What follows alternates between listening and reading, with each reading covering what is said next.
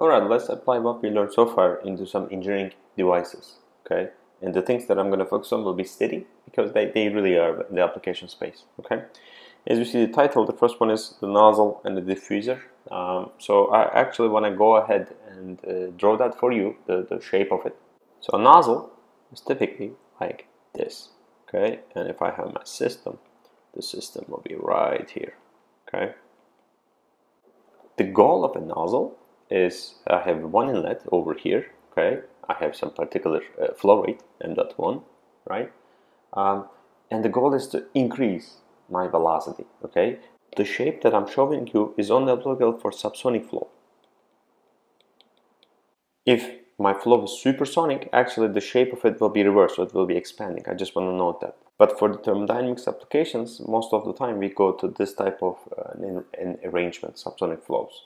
We have this in jet engines, the rockets, and the diffuser is actually the reverse of it, okay, in terms of the goal. And I will talk about that a little bit more.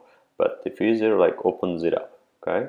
And once it opens it up, what happens is the velocity goes down because the area goes up. And I'll explain why that happens in a minute, okay, after I draw. So this is a nozzle. This is a diffuser, okay? Again, both for subsonic flows, the shape wise. Let's take a look at what's happening over here, conservation of mass principle. Let's just pick up the nozzle first. You would agree with me when I say this, right? Nothing will be contained within a nozzle.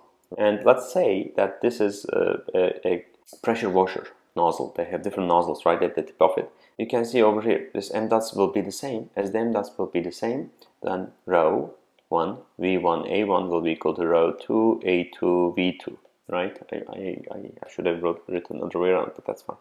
So we can go ahead and simply say that the densities for fluids will be constant, or in terms of the liquids, but gases, they're not going to range a lot, so I'm going to assume that they are the same. If not, you can incorporate that into your analysis. It's not a big deal. Now the point I'm making over here is the velocity is inversely proportional to the area. You can clearly see in here is A2 is smaller than A1, isn't it? So then V2 will be larger than V1. And that's the whole point of having a nozzle. My nozzle is going to increase the velocity.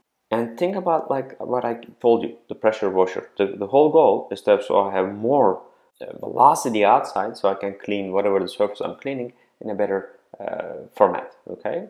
And typically in this kind of case, this comes from fluid mechanics, but P2 will be less than P1, so my pressure reduces. And a typical, not always, typical sense, when the velocity increases, pressure reduces, okay? They are inversely related to each other. The diffuser, on the other hand, I'm not going to do the same thing again, but you can see this A2 is this time around is larger than A1. So what happens is my V2 will be smaller than V1, okay? And this also means that P2 is larger than P1, right? From the same logic. So you can see what's happening over here. So you can think of a diffuser as like an opposite to a nozzle, okay? And both diffusers and nozzles are very common. I gave the example of jet engine, and you can think about this typically when a jet engine for, let's say that we have Boeing 747, and the speed that it travels is like 550 miles per hour or something like that, okay? So very, very high.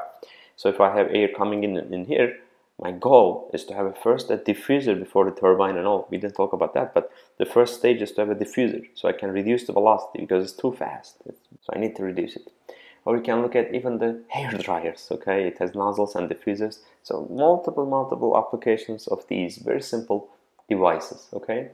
Also, why don't we analyze the mass? We did the mass flow rate. Why don't we analyze the energy, okay? So if we do that, what we will have is, actually, let me go back and copy paste the equation, so I'll be right back.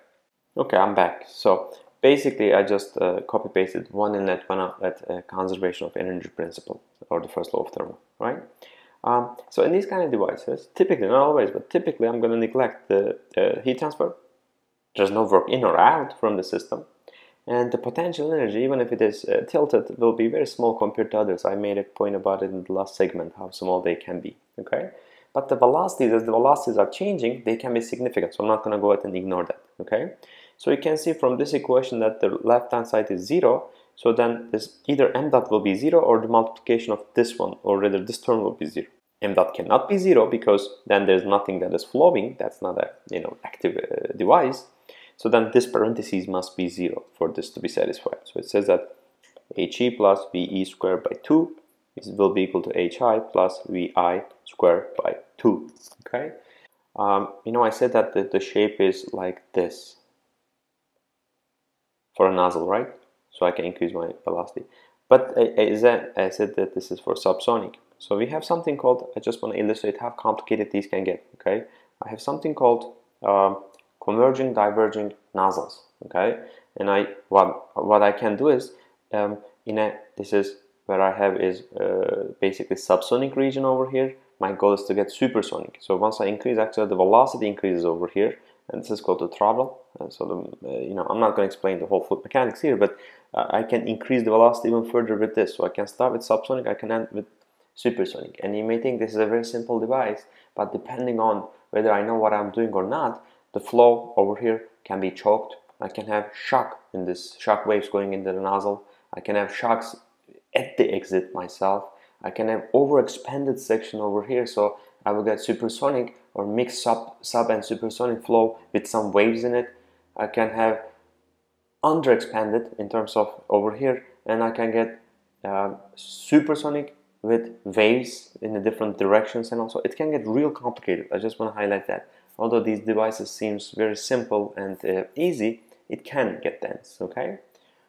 Okay, let's go ahead and solve two questions. The first question is going to look like this. Steam at 500 kilopascal and 200 Celsius. So basically, my pressure and temperature is given. So now I know my state, okay? And it's steam. And there's an adiabatic. What does adiabatic mean? It means the Q is equal to 0, right? Heat transfer. Nozzle, I know the shape now.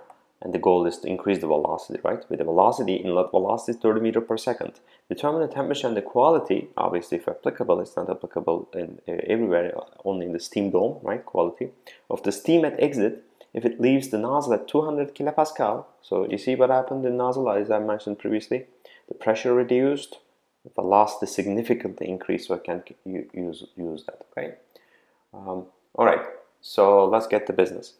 So the first thing is, let's write the states. State 1 is I have 500 kilopascal as my pressure and my temperature is 200 degrees C. So what I typically do, as you know, is I go to A5 and I find a 500 kilopascal line, and I look at my saturated temperature corresponding to that particular saturated pressure, and I find that to be 151.83 Celsius. Okay, so then as my temperature is higher than this value, it means that I have myself a superheated vapor, and the superheated information is supplied in table A6, right? And I go to there, I look at 500 kilopascal, 200 Celsius, and I read my information H, and that becomes 2855.8 kilojoule per kilogram. So now I know my H inlet. So let me rewrite the Q dot. The energy equation will be equal to m dot H exit plus V exit square over 2 plus GZ exit minus H inlet plus V inlet square by 2 plus GZ inlet. Let's put a parenthesis for a good measure. And I said that it was adiabatic, and as you know that there will be no inlet or outlet in terms of the work in or work out that I can extract from it. So, and the left hand side is 0, so I don't have to worry about it. As I mentioned in the previous segment, the pressure potential energy is negligible, so I get myself this kind of an equation. HE plus V exit by 2 will be equal to HI plus V inlet by 2, the velocity squared by 2. Okay, and as you know, the velocities information is supplied to me, so I should be good to go. So let's write it. H exit plus 700, fairly large, right? Will be equal to H inlet, which is 2855.8. Remember, this is kilojoule per kilogram, so you have to either multiply this by 1000 or divide this by 1000, right? So I'll do the second one so that I'm consistent. I'm working with something with kilojoules, okay? Plus inlet is 30 squared by 2000, okay? Then, when I punch this into the calculator, I get myself HE as 2611.25 kilojoule per kilogram. Okay, now for state 2, I know my H, 2611.25 kilojoule per kilogram. I said this, let's call it 2H2 because I said H1 for the inlet. So what I will do, I also know the pressure is 200 kilopascal. The question gives to me. So guess what I'm going to do? I will go to A5 and I will look at the line for 200 kilopascal and I look at my H of the fluid, or rather the liquid, which is given as 504.71 kilojoule per kilogram, and I will also look at my Hg, and that will be 2706.3 kilojoule per kilogram. Okay, and I am looking at this number.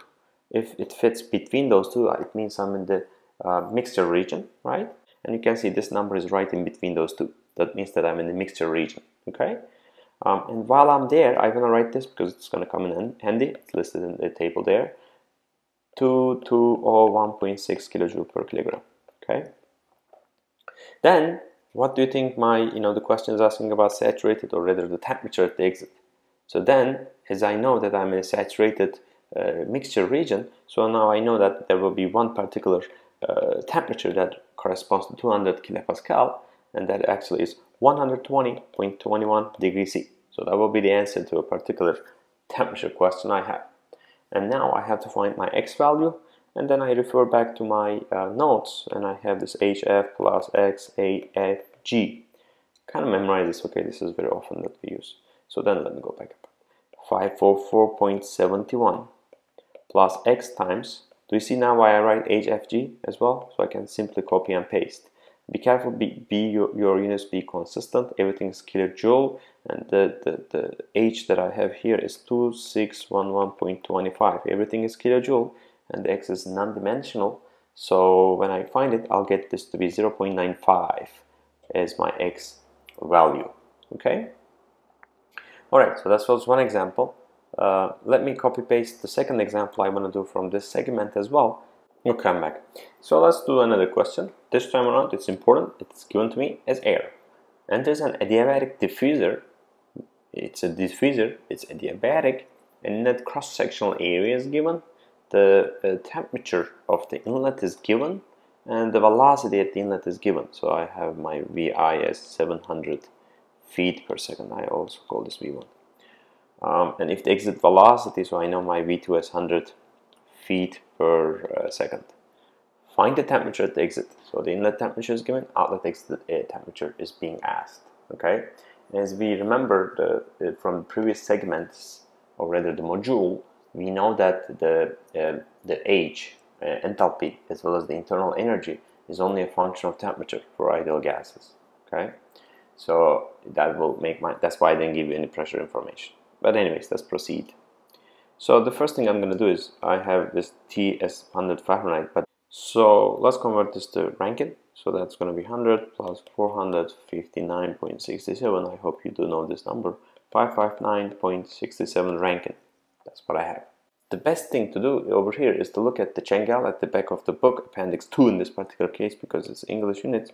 A17E lists the air as a function of the temperatures. They give you the H over there. So I simply go there and I pick up the temperatures 560, you can imagine, very close, right? I'm going to get my H1, in this particular case, to be 133.86 BTU per pound mass, right? Okay, good. And from the previous question, I'm not going to do the whole thing about the energy, but this is what I get, right? H1 plus V1 squared by 2. H2 is being asked. V2 is 100 squared by 2. Okay, let's pretend I'm making a mistake. 133.86 plus 700 squared by 2. Okay, tell me what's wrong here. Okay, time's up. So what is wrong over here is the unit of this is BTU per mass, right? Isn't it? That's what I told you for H1, right? BTU per pound mass. What is the unit of this? This is feet squared per second squared. Are they identical? No, they're not. So I have to do some kind of a conversion, okay? And the conversion is, you should know this, feet per second squared will be equal to 1 BTU per pound mass. So you can see BTU per pound mass is a very huge number, okay? So I'm sure initially we're thinking, wow, this 700 is huge square foot compared to this value. Well, now you can see that I'm going to divide this by 25 or 37, 25 or 37. So you can see what's happening over here. When I plug this into the calculator, H2 is equal to 143.45 BTU per pound mass. Okay, so now I know my H2. So then I go to A17E and I look at which particle temperature corresponds to 143.45, and it's right around 600 Rankine. So that will be the answer to this question. Okay, thank you for watching this segment. Have a good day.